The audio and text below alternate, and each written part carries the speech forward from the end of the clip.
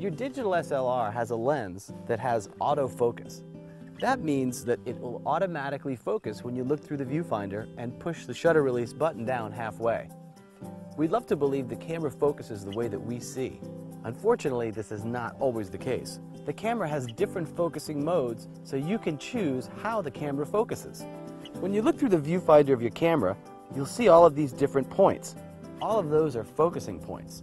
Now you can have the ability to choose which one of those points that your camera focuses on. When it comes from the manufacturer, the camera automatically decides which one to use. It's not always obvious to the camera what you want in focus. That's why it's important for you to choose the focus point. You can also go into the camera's menu and change the focusing mode. There's several different autofocus modes to your camera. The most common are single shot and continuous, or servo. With the single shot, your camera locks in on a specific point, and when it's in focus, it allows you to take the picture. The continuous mode is perfect for following action. It allows the camera to constantly refocus on moving objects.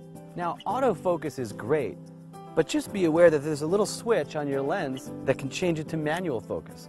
It's a common misconception that manual focus turns the whole camera manual. Well, rest assured, it's just affecting your focus.